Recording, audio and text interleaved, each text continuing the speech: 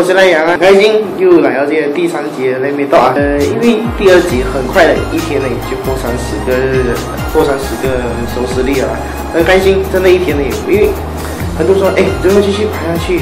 他已经破30个了，你可以继续拍吗？我说OK。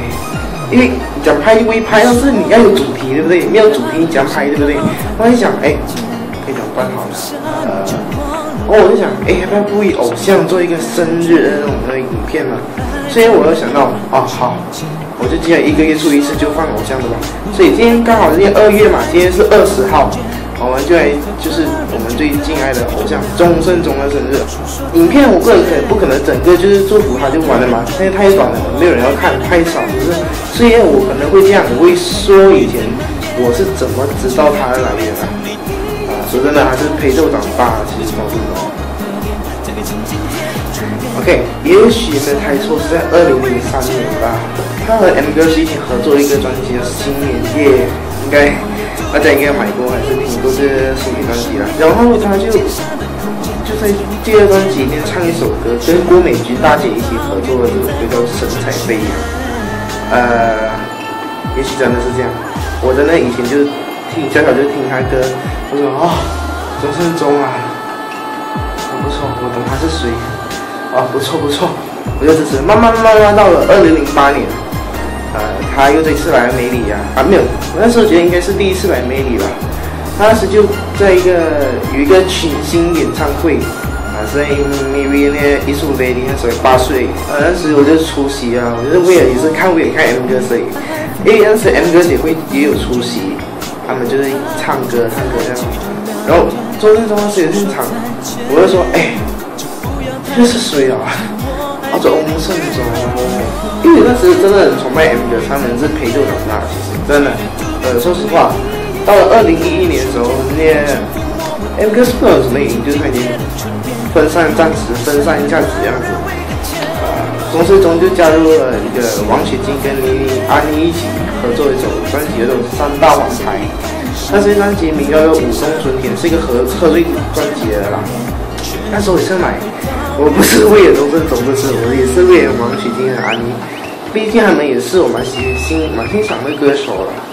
我当时就买了他们专辑，我就发现我一直在忽略钟盛忠，这个叫重女轻男，知道吗？不要学我大家，这是不对的行为哈。后来到了2012年，我也支持一个是欢腾这专辑啊。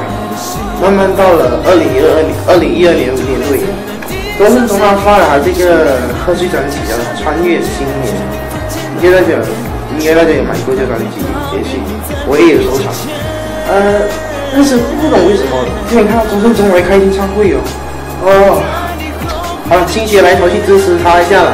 最开始就是出席这个穿越新年的演唱会，后来就慢慢到了他的最懂我的人了，他就和他自己的妹妹，和他自己妹妹一起合作的那个最懂我的人，我也是出席他演唱会啦，我就觉得蛮欣赏，越来越喜欢钟盛忠了，我就开始支持他到如今还是那么支持他的，我到如今还是那么支持他。2014年他拍了他微电影最烂学生2，但是你还记得我跟他说过第1集跟他说过我烂节目 Young's Message， 那时第1集就是帮这个最烂学生2评理做一个评语这样的，那时候就给最烂学生2 100分，100分。钟盛忠当时也看，其实他也看了，顺便分享，分享之后，也许他对我印象有一点印象，有点认识我那样。他不是认识我，就知道我是谁那样。到了《请你相信》演唱会的时候，我们有合照机会，我就跟合照了。当时我们一起合照完的时候，他说：“你好像有拍 video 是他谢谢。他顺便分享。我不晓得他是讽刺还是什么的，都不算是讽刺啊，就是好奇问一下，觉得影片跟这个脸蛮面善的，蛮熟的样子的。不觉得什么奇怪的。慢慢到了2014年尾，他发了他这个第2张专辑，贺岁专辑了，就是和他妹妹一起合作的那个新年好，相信很多人一定会有买过的，真的一定很多人买过。当时又再次来梅里开演唱会了，我就是又突然间心血来潮，跑去玩游戏，上台玩游戏，那是我第一次玩游戏了，在台上跟他们玩游戏。好，我就慢慢这样子就开始很懂他，后来就认识了我，到如今我仍然支持他，也是他也是很认识我也觉得啊，他真的认识我过后，我觉得他真的是很好人，他很友善，他又爱开玩笑，他很喜欢开玩笑。开玩笑归开玩笑，但是我觉得他有一点点的幼稚，其实真的有点幼稚。他幼稚归幼稚，但是他是很开朗那样的，我很欣赏这样的人，很 friendly 那种。OK， 今天刚好是2月20号嘛，今天是他生日啊！我在这里祝钟盛忠大哥，你是我一家人的偶像啦！我在这里祝你生日快乐，身体健康，寿比南山啊！我会一直永远支持你，你是我的心目中永远的大偶像。所以这一节那边到完了，先跟大家说一下，下一集第4集呢，如果收视率真破30的话，我想要求高一点的，我想破40，可以吗？破个40给我看一下，破40我可能会拍这一集是Me TOK 里面的第1集的Q&A。如果大家有什么问题，在YouTube 下面留言的话，我会去看一下你有什么问题，好的坏的通通给我都可以接受。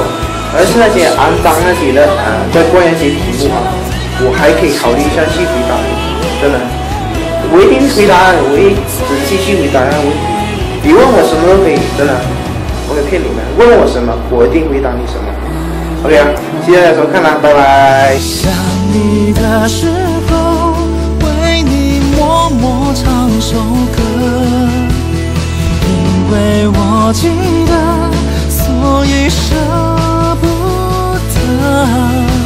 想你的时候，我会学着不难过，感谢回忆留下最美的那一刻。